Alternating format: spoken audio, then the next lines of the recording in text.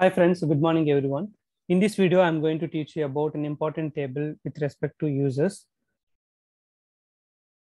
So if you check this table, AGR underscore users.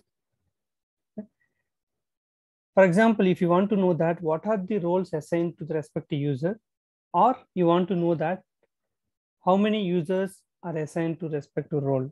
Okay, either or you can check in this way or other way. For example, I want to check it SAP XT 48. What are the roles assigned? You can see here, these roles, one role is assigned to this user. In similar way, if you want to check it that, how many users are assigned to this role? Pass the role and execute it.